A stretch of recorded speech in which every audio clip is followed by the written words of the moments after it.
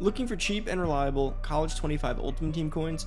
Head on over to MMOEXP and use code Poodle at checkout for 5% off your order. Hey, what's going on, everybody? It's Poodle back with another CFB 25 video. In today's video, guys, I'm gonna be going through an insane glitch that you can utilize in the regular season to pretty much lock up and maximize recruit interest throughout the entirety of the process. And before we do get to the video, guys, make sure to give this video a big thumbs up as always. Can we get 450 likes on this video? Each like goes a long way in supporting the channel, so I greatly appreciate it when you guys do it. Takes a second, helps us out a lot. If you're new, subscribe. The road to 30K. We're getting closer. I can feel it. Hopefully maybe a month or so, month and a half, give or take, if we keep growing at this pace. Comment down below if you have any advice to add to this or any variations or other glitch method type videos. They do help a lot when you post them down below. It helps out the community, helps out it's like a public forum down there, so make sure you are posting those down below. And if you haven't, subscribed if you're new. And of course, check out Underdog if you haven't already. Use my code. Signing up is super simple, and you'll be ready for the CFB and NFL season when we start posting picks and we start going through it. And of course, check out Twitter. My link will be down below in the comment section and the description. Follow me over there. You can DM me directly for some advice, and you stay up to date with more up-to-date CFB news that can be posted on Twitter a little bit more easier than a video. All right, guys. So if you haven't seen this already, I did make a video going over how to do this in the transfer portal. Now we're going to be going over how to do it in the regular season. So it is a bit of a different type of strategy here. Now, before we do get into it, there are a few things you do need to do to set up. First and foremost, you're going to want to do custom schedule if you can. If you're in an online league, you can ignore this and just go about it based on what I'm going to go through, but you do want to go custom schedule and see how many home games you can give yourself, at least in the early going. As you can see here, Michigan starts with the first 3 and then those up to 5 right there. So the 6 you can't adjust, but if you can, try to adjust in an offline league. Give yourself as many home games as possible. It makes it a lot easier for early season recruits. Annoyingly enough, what bothers me with visits is that you can only do them at home games for obvious reasons, but a lot of recruits do end up finishing much quicker and recruit and commit way earlier than late in the season. So it is kind of annoying if you have a schedule that has a lot of late home games. So I would recommend balancing out the first half of the season if you have control over that. And then from that point on, you do want to go through and set up your recruiting board. So when you go through and set up your recruiting board, any way you like, add any prospects that you think you could fight for that you want, right? So let's filter out by 5 stars here and try to fight through and take it as we go. Throw on players that have interest in you, throw on 5 stars, whatever you want to do here. Interest obviously is always a bit easier, but we're going to just try, for the purpose of this video, we can just add a bunch of random people. You can do whatever you like and add your board. The whole point of this is that you are going to maximize interest while doing this. Once you have your prospect board on there, just like you usually would, you want to go ahead and start adding actions. So now feel free to go ahead and scout. For the purpose of this video, I'm not going to go through and waste too much time of your scouting, but you are going to want to scout because, of course, you don't want to just be getting red star gems while doing this. You do want to be probably getting at least regular and or green gem guys when recruiting these guys. So just make sure you go through and scout your players. And then for me, on the other hand, I'm going to start showing you. So first thing you want to do is go ahead and you want to get in the race. So make sure you're doing everything you can to stay in these races. Offer your early scholarships through week 0. Go through, offer scholarships.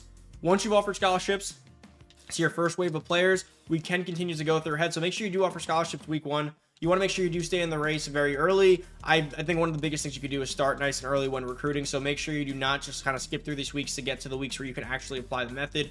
Make sure you do your due diligence. And when advancing, make sure you are adding your actions and reallocating. I've noticed even with this method, as effective as it is, if you don't put your actions on and you fail to do your due diligence early on, you can end up in a situation where you get locked out before you even have the chance to apply the method. So make sure you do stay in the race to your best of your ability up until then. Like I said, advance the week, come on through, start tossing on, send the house, start making sure that you're getting in these races to the best of your ability, and so on and so forth. Of course, whatever franchise you have is going to play a big role, or dynasty, I should say. If you are a low tier dynasty, you're not going to do as many people as I'm doing here. You may not want to allocate the same amount of points as I'm doing here to everyone. So take that as you will. Remember, a lot of this advice is always variable in the sense that if you are a low team, you want to be more careful. If you're a top school team, like a tier 5, tier 4 stars, you can go ahead and be a little bit more loose with your recruiting action. So just keep that in mind so you don't accidentally do this but only end up bringing in a few guys. So make sure you are still balancing it, but the purpose of doing all these guys is so that you can see accurately how well this works on top tier guys.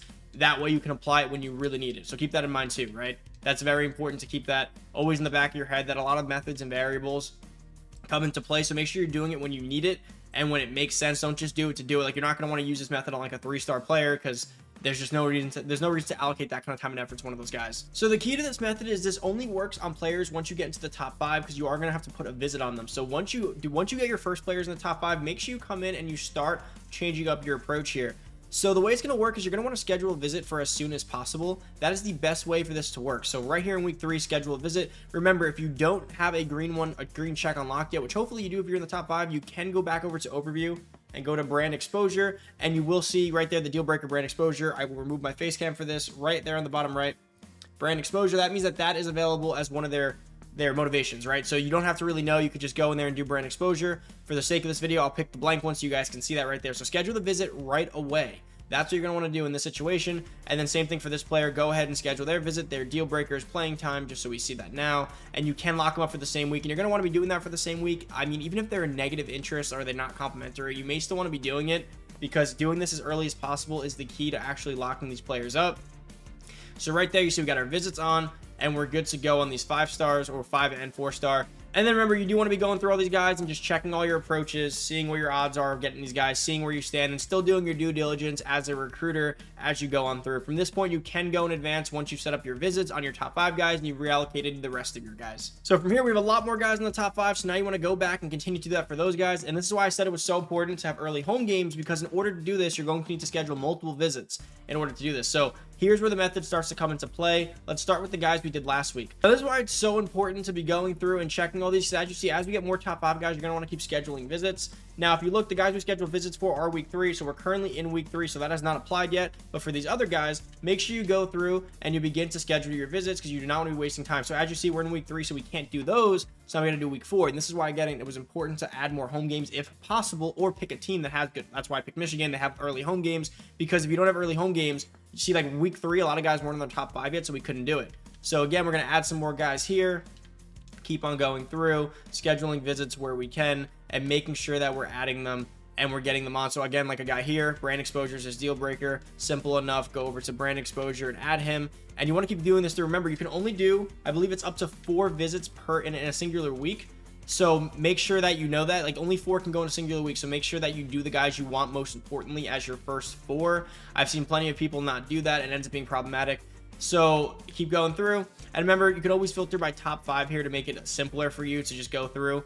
As you can see, a lot of these guys could easily take a hard sell here, so make sure you do go through and apply the hard sell, because even while doing the method, you still have to be doing your due diligence as a recruiter, because if you don't, you could still be hopped by other teams, because even though you're doing the method, you still have to be recruiting properly. That's why people who don't put the hard sell on but do everything else still will end up losing, because you're not actually going through and doing your recruiting actions. And I've done a lot of sims with this, and I've realized throughout it, even though I tried doing the method, you need to be adding the appropriate recruiting actions with it, or else you're going to fall behind, because you need to be doing everything the right way. And something that I've noticed is, like, even when you go to do this, you're going to start taking things off when reallocating. Make sure you absolutely go back in and do it, because I've also done that as well. I've taken things off to check, and then I accidentally don't reapply them, and you end up losing a recruit through that. So I'm going to keep doing this off camera right now, and you guys will come back as we advance. And just keep in mind, always prioritize the visits you want to be doing. Remember, they do cost 40 hours. So keep that in mind, that every week, if you're allocating a lot of resources around, you may not be able to do as many as you'd like. So make sure you are keeping a certain amount of hours just for the visits. Make sure you're being careful while doing this.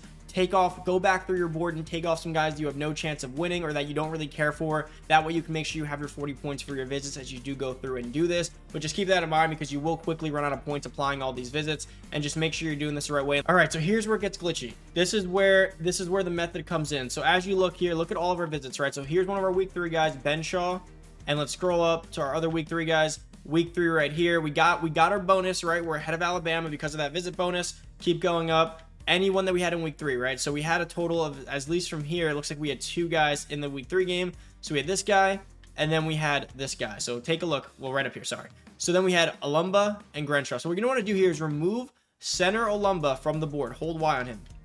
Then remove Ben Shaw, right guard, right? Remove him from the board. Now go back to your prospect list, and you're going to want to find them again, which is something, by the way, keep in mind who it is, because if you lose them, it's kind of hard. It could be annoying to find them back if you lose track of who they are. I've done this before where I've removed them. Add Olumba back to your board and add Ben Shaw back to your board. And look at this. When you go on back and you go to the bottom of your board, you've now allocated all of your stuff has been finalized. All of your allocations, all of your interest has been finalized. It's now a hard blue bar. And you can now go back in and give them a scholarship one by one here. Now, what's important is, this is why, make sure you have points. This is going to cost you 5 for the scholarship and then 40 for the visit. So make sure you are doing this properly. But as you see here, you can now go back in, add the hard sell, just like we did before, and you can schedule another visit. Now, week 5 is locked in this instance, but you can schedule one for the bye. It really all just depends. Week 5 is most likely locked because we put other people on them, so be careful when doing that. But bye week there, you could throw another visit on this guy, and you could throw it right onto one of their motivations. Pro potential right there, and then Alumba, we could schedule another visit with him as well. Week 5 is actually open for him, which is odd. Visits can be so weird with this sometimes, but right there, schedule, throw him on there, add him to whatever one that you have a good grade on, and then go ahead and add the hard sell back on. And remember, throw the hard sell back on. This was my point from before. Sometimes, even in Sims, when I've done this, I've done the double visit glitch, but then I don't throw the hard sell on and I still lose it because although the visit's very helpful, you still need the hard sell. That's still like the driving force. The visit's the complementary force. So we have both of our visits scheduled. We have both our hard sells on. And as you see, we are in the lead for both these guys. We can go forward. I don't have to really keep focusing on these guys because the purpose was just to show you how it works. But as you guys see, our week 4 guys are coming up and those guys have their visits to go and you can just keep doing this. So that was a way to successfully schedule a second visit. And as we advance this week, you're going to see how we continue to stay in the race and keep going. So that's one of the fears that people thought is when like removing a guy from their board, maybe you would lose some of the potential and stuff there, but you actually solidified and you keep your interest. Like it's not like you lose it or reset, you keep it. And I don't think you get extra points for the new scholarship if that's going to be the follow-up question you may have, but you do get the points. So let's go to top 5. Now let's scroll down to Bensaw. As you can see here, we have another visit scheduled. Obviously Penn State's gaining on us, but we have a huge lead over Alabama now, and we still have another visit to come, and Alabama's visit's week 14. So Penn State has their week 5 visit. We have a week 7 here, and Alumba has his week 5 against Alabama, and we already have a lead. So at this point, it's probably over when we get to week 5 or even earlier, and this is why it's so important. In the regular season, it's different. So with the other video I did in the transfer portal, right off rip, you could schedule 4 straight advances and do all the visits. The thing with the regular season that's different is you need to be in their top 5 first, which may not happen until a bare minimum like week 2, at the latest like week 4 or 5. So you may not have home games at that point. So honestly, the sweet spot for this, and my advice when doing it, try to schedule your home games if possible between like week 2 and week 7. You want some level of home games in that area. Remember, you can also go back to the prospect list now and look at guys who have like no offers or barely an interest, and then go apply this there later in the season with some other home games. But for your main guys, you want to be doing it like this so you can continue to get your visits in and continue to be doing it this way. Now remember, with the regular season too, it's a little bit different in the sense that in the transfer portal, you lock them out. Remember that. With a visit, you lock them out. In the regular season, it's a little different with locking out because they can do it any week. But basically, if you can do this successfully like we did with the week 2, week 3, some people in online leagues specifically, or even like here, Bama scheduled it for week 14, they may schedule it for like a week 7 through 10 game that's easier for them or they know they can win.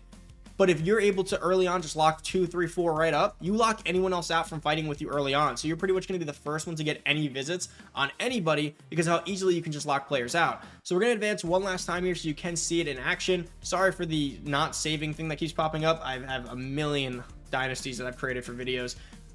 So we advance right here. You see this right here. We get Tuttle, the first 5-star right there. We get Alumba, another 5-star right there. So that's 2 5-stars that we just committed.